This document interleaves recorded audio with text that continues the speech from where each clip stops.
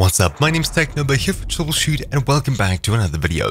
In this video, we're going to be tackling abnormally high CPU usage from a service or process called Svchost.exe. You can see this if you open up your task manager using Ctrl-Shift-Escape or right-clicking on your start bar and clicking Task Manager. If you sort by CPU usage and for some reason at the very top you see Svchost.exe or simply something that says service host followed by a bunch of text, then this video is going to help you tackle that issue. If your PC is really slow because of this, what can we do to solve this? Well, unlike my video on Superfetch, this isn't really often caused by a glitch in your PC. More often than not, it's caused by a virus, malware, or a rootkit. So before we even get into possible solutions for this issue, the first thing that you should do is make sure that you have an antivirus installed on your computer and it's working properly. If you don't have one, it's a very good idea to get one. If you have a free or paid antivirus, you're probably going to be safe enough as is. If you haven't got an antivirus, it's a very good idea to get one, even if it's free. And if you have a paid antivirus that you didn't necessarily pay for, you know what I mean, then it's a very good idea to uninstall it and get yourself an official, proper, free antivirus, as having one that isn't the most legitimate isn't always the safest, and it's usually a pretty bad idea. If you don't have an antivirus, what exactly can you do?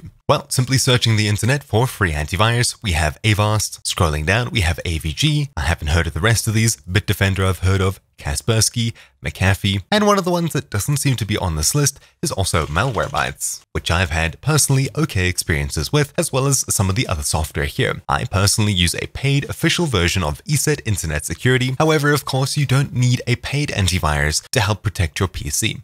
A free version is usually more than enough. If you have an antivirus installed or you just installed one, head across to the Scan section and click Scan your computer with everything selected. If you have an advanced scan option, click on it and select Custom Scan if you can. Inside of here, make sure to check absolutely everything, including all of your hard drives, and if you have options like this, the operating memory, boot sectors, databases, registry, etc., etc. Operating memory is usually where rootkits stay. That's your Windows folder on your C drive and your RAM. If your antivirus completes its full scan and finds absolutely nothing, then don't worry, there's something super simple that we can do. Still assuming it's some kind of rootkit or malware, something we can do is download and use a program called RKill as well as AdwCleaner. These two pieces of software are usually really good at getting rid of rootkits that could be on your PC if an antivirus didn't exactly do it for you. These will both be linked in the description down below. All you have to do is click download now at bleeping computer, and you should have both of these exes downloaded onto your PC in just a moment. All you have to do is open them up. Now, because these will restart your PC at a stage, I've simply fired up a virtual machine that I'll be running the software on. I'll simply copy it across to my desktop, but for you, they'll be in your downloads folder. Let's start with RKill. Simply opening it up and running it as admin will show us this over here. All it does is it simply searches through the running memory on your computer and checks for anything that could be a bit sketchy. After it's done, you should see this over here. If for some reason a rootkit or malware was preventing an antivirus from running properly, this should have helped it. Let's click OK, and we'll have a little report over here that we can simply close out of. Next up, let's open AdwCleaner. After clicking yes once again, this window will pop up over here. AdwCleaner is part of Malwarebytes now.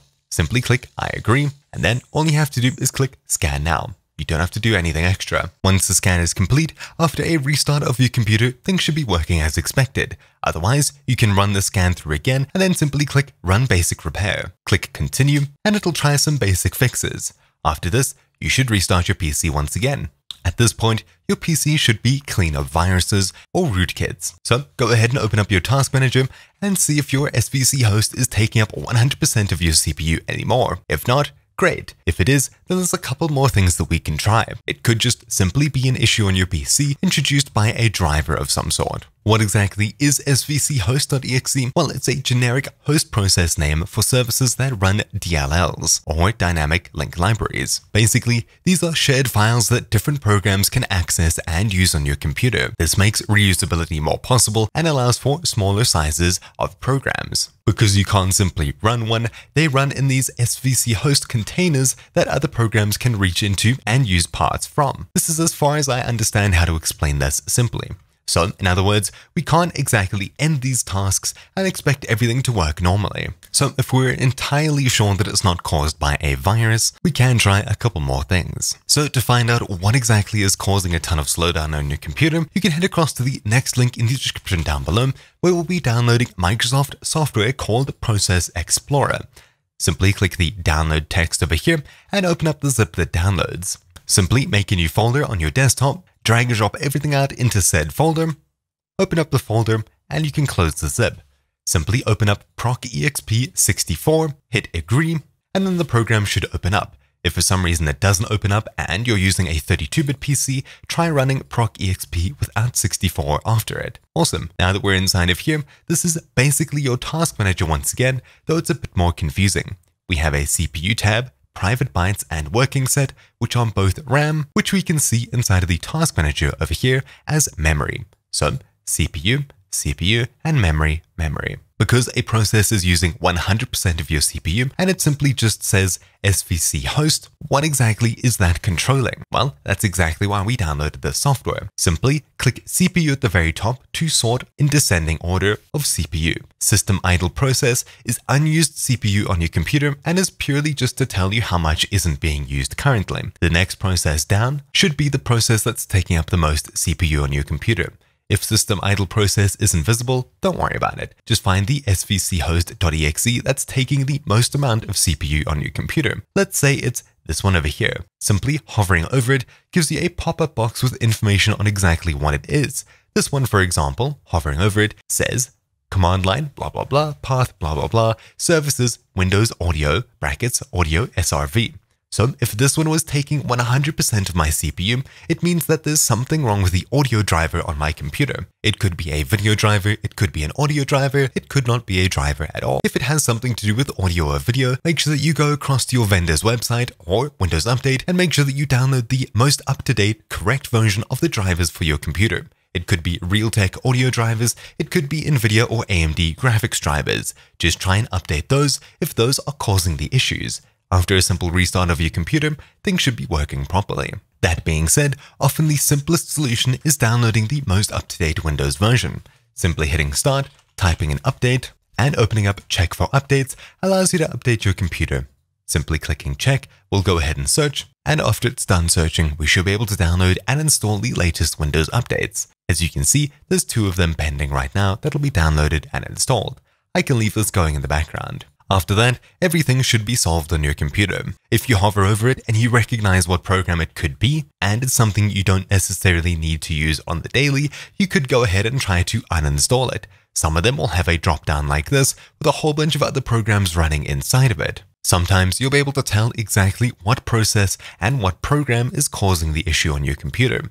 If so, then you can go ahead and try to close said program and see if your issue is solved. Sometimes a simple reinstall of the software can be more than enough to solve your issue. Otherwise, the last solution is temporarily disabling the service causing said issue. So if I hover over one of these things here, I'll be able to search for it in the services window and we'll be able to disable it, assuming it's not something that's really required by the computer. So how do we do this? Well, hovering over the process that's causing the issue, we'll read what it says under services. Now, because most of these are required by Windows, I'm not going to show you exactly which one I'm going to disable. After finding which one is causing the issue for you, hit start, type in services, and open up the services app as such. Otherwise, you can hold start in R and then type in services.msc.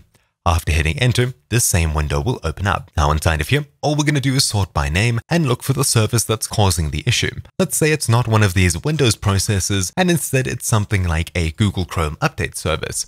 Simply right-clicking on it, going to Properties, we'll see this window here. We can simply click the stop button to stop the process if it's running, and we can click start to start it once again.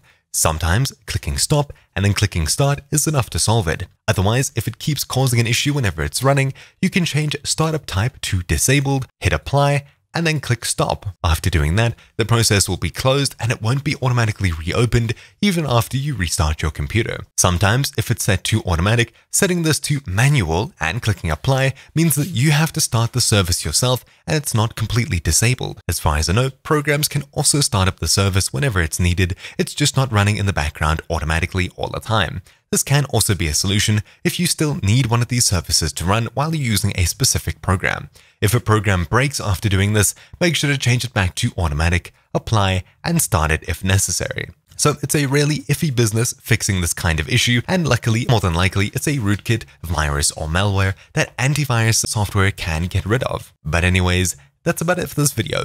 Hopefully this video helped you. Otherwise, make sure to do your own research and see if you can find anything more on this topic. If this isn't the end of your journey, I wish you luck. Thank you for watching. My name's been Technobi here for Troubleshoot, and I'll see you all next time.